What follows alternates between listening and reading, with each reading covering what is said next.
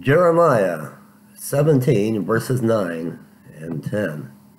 The heart is deceitful above all things and desperately wicked. Who can know? I, the Lord, search the heart. I try the reins, even to give every man according to his ways and according to the fruit of his doing. Good morning, YouTube, my beautiful, wonderful, glorious, precious, amazing brothers and sisters. It's Saturday, Shabbat Shalom, and it is the Sabbath day, October the 14th, 2017. Gather around, pull up a chair, let me know what you're going to share with Pastor Dave as we begin this Sabbath day together. The sun is about to come up, and it's raining.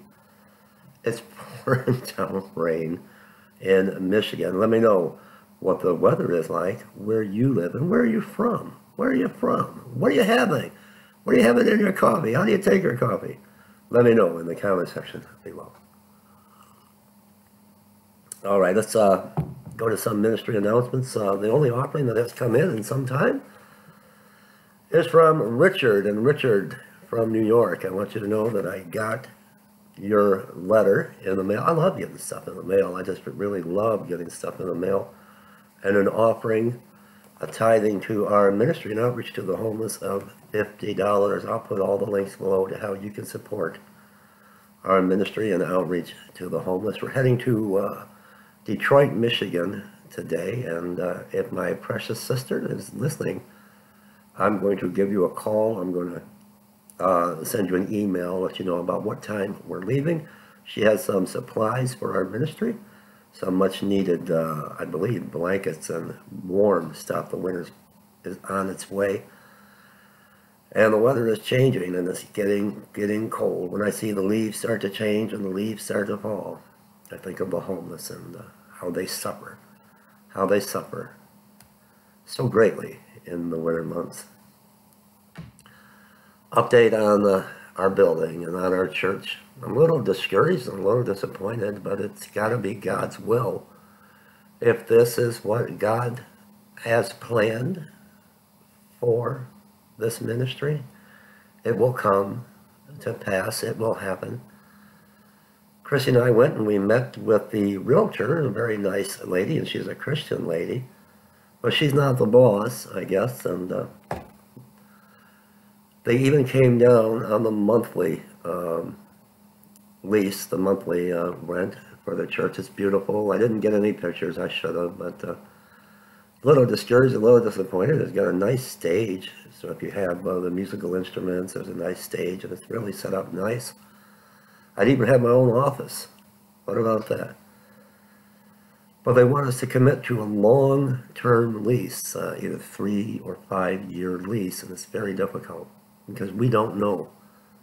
I'm hoping we go home today. We don't know what is ahead in any of our lives financially, and we're such a small ministry, and we would be doing this on a lot of prayer, and it is just too hard to commit to that long of a term lease, especially when we are struggling here at home ourselves. We're a poor ministry, a small ministry, and like all of you, we just get by month by month. We're living paycheck to paycheck, month to month. We got our house on a land contract, and we're trying to get a mortgage, so we just can't let anything that would put us in peril. So we're waiting to hear back if maybe her boss might have had a change of heart, and the Lord knows all our hearts, and I believe he's probably not a Christian from the way she was talking, and a lot of people today, it's just about money. It's all about that dollar, all about the money. The love of money is the root of all evil. So we're still praying, and if it's to be, it'll happen. If not, I will continue on and do the best I can. It right now is 4:44 a.m. I don't sleep much anymore. I'm still waiting to go home. I'm looking for that blessed hope, and I know it could happen at any time. And I'm just praying, please, if the date centers want to come out and set dates and keep extending the length of the time for the rapture to take place, week after week and month after month, please don't follow this. We need to go home. The church needs to be one body joined together. We need to be watchmen on the wall. But if you read Scripture, do you really know what the watchman was? He sounds the alarm. He sounds the warning. He doesn't set rapture dates. That's not a watchman. I really want to go home.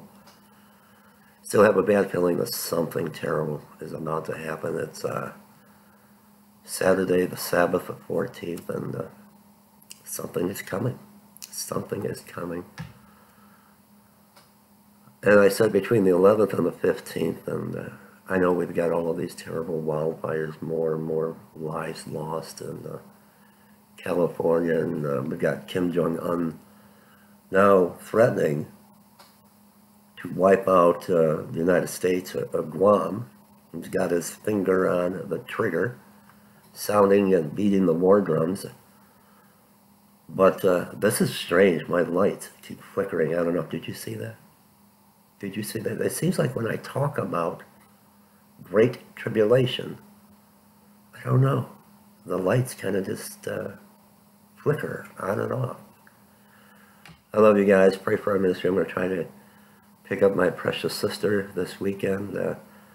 She's up in years, and I miss her, and she lives so far away, and if I'm going to Detroit, I might as well swing by and bring her home for the weekend.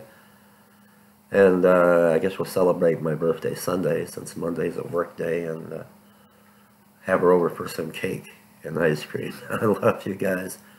If you find it in your heart to support our ministry and outreach to the homeless, I'll put all of the links below. Something is brewing. Something evil is coming to this world. Pray to be found worthy to escape all the things, and they're coming. But let me tell you something. Jesus is coming. He's about to break the eastern sky. The Father's about to say, son, no more tarrying. I want my children home. Go get my children. I love you. I'll put all the links to our ministry and outreach to the homeless below. Pray for my family as I pray for yours. And pray for this ministry, and pray for the homeless. God bless you.